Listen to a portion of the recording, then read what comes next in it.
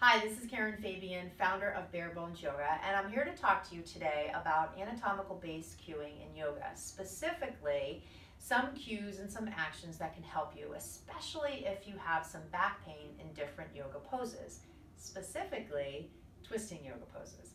And this really has to do with some cueing that is still kind of hanging around out there, even though it doesn't exactly make sense from an anatomical perspective. And this is kind of common. Sometimes there are cues that live in the vernacular of the yoga industry and they kind of get passed on from teacher to teacher. And until we really examine them a little bit deeper, we might not necessarily know that there isn't a good foundation of anatomical knowledge behind some of these cues. So let's take a look at a particular part of the body, and it's your sacrum, and in particular it's your sacroiliac joint.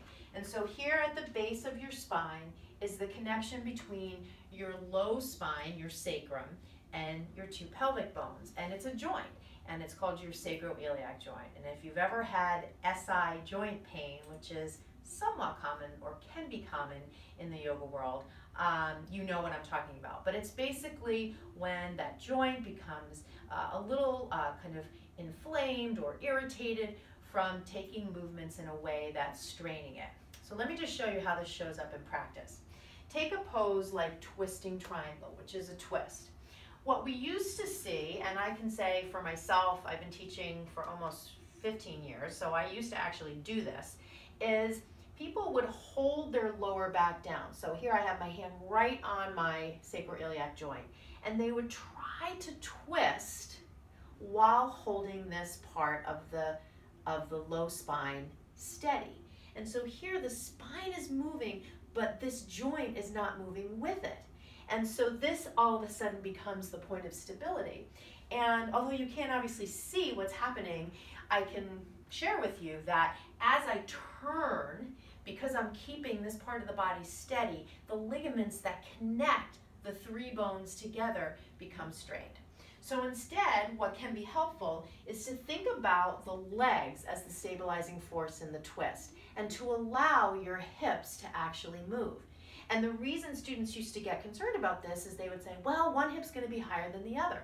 But that's okay. What I'm suggesting is that you want your legs to be the stabilizing force. You want to let yourself twist a little bit through the low spine so that as you're coming into the posture, you're not straining this joint here.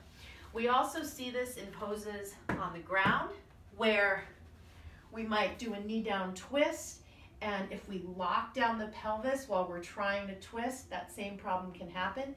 So when we twist, we want to just allow our hips to roll over as well and use the upper arm, the shoulder here, and the left leg on this side as the two stabilizing pieces of the posture. So remember, in order to keep that part of the body healthy, we need to let it move with the twist. If you like anatomically based information about yoga, I invite you to click the link below, which is a special landing page I built on my website where I share an anatomy-based presentation along with some other teacher downloads that you can review. So please feel free to visit my website there, visit that landing page, and download that presentation.